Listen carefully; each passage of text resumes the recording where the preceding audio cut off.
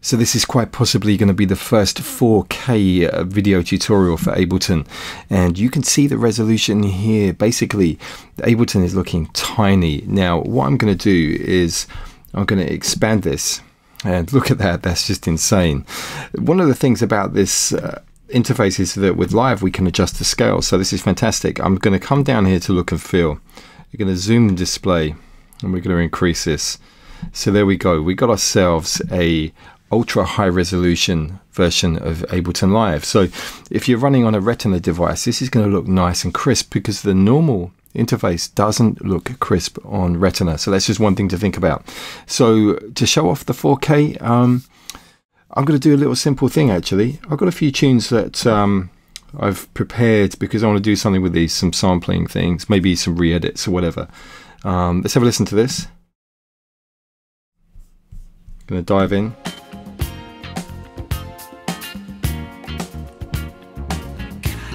Okay, I'll tell you what I could do. So this is going to be a little tutorial, and I'm going to show you something here. Let's have a quick listen. Just going to set the beginning over here. Just trigger that.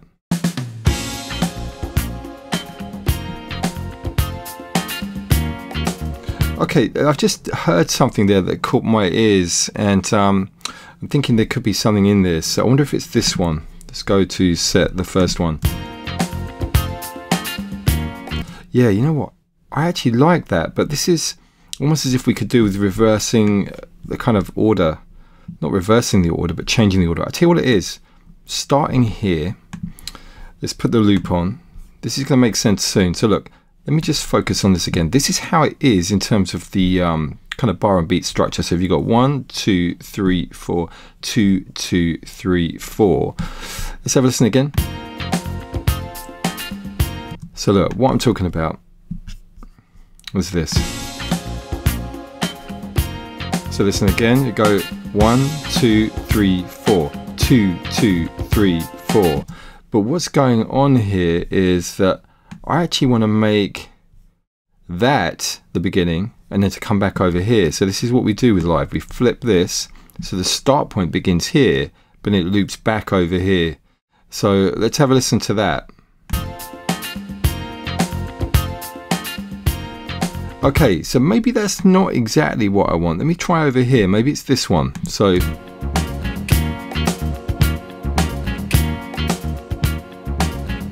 it's actually a really interesting loop, but you see what I'm doing here is instead of playing from the beginning of the loop, I'm playing from the middle of the loop.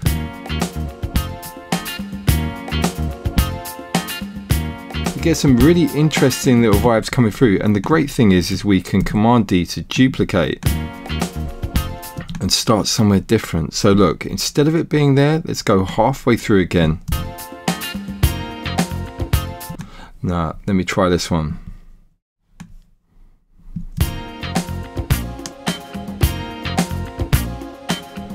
So what I'm trying to encourage you guys to do is to think a little bit differently when you're doing your loops. Go about halfway, and instead of going from beat 1, just go halfway through the loop. So that's 1, 2, 3. So instead, so beat 3. Sorry, this is a bit of a slapdash tutorial because really I wanted to experiment with this 4K, you know. I hadn't planned this at all. Let's try again.